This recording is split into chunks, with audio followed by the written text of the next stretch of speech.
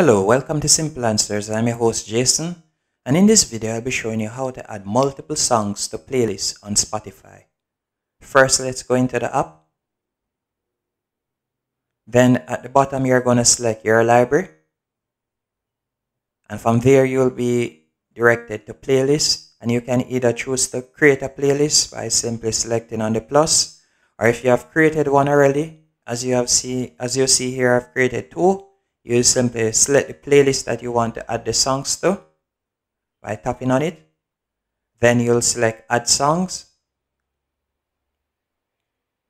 And from here you can search for the songs that you want to find if you don't see them in suggested by tapping in the search bar and typing in the song that you would like to search for. And when you have found the songs that you like, you simply press the plus beside the song name.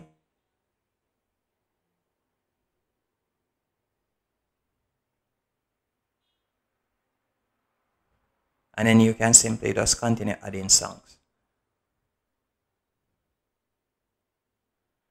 That's it. Now, as you can see here, these are the amount of songs that I just added a while ago.